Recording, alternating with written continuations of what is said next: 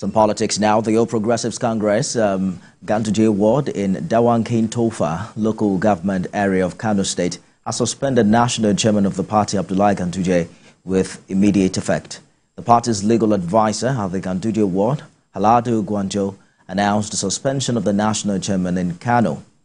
Gwanjo said the decision to suspend Abdullahi Ganduje from the party was due to the alleged bribery and misappropriation of funds against him by the Kano state government. The national chairman was suspended after a vote of no confidence was passed on him due to his inability to clear his name of the allegations.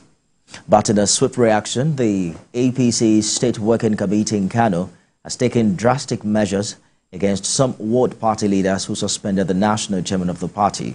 The party officials in Dawakin Tofa local government area voided the suspension and sacked those behind it.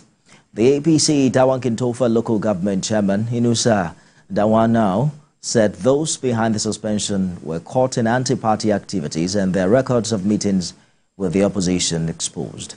The State Working Committee of the party, while adopting this position, says a special investigation panel has been set up to verify several allegations against them.